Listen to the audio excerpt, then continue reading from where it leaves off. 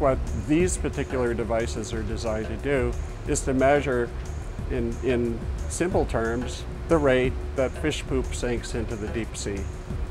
There are two parts to this robot. The navigation system. When it goes up to the surface, we can send commands to it and get data from it.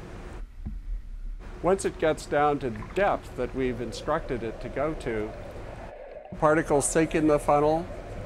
There's a light that shines down, and there's some lights that shine from the side. In the pressure case, there's a camera looking up. So we can tell properties of the particles by looking at three ways: the amount of particulate carbon on the sample, calcium carbonate particles, the color of particles.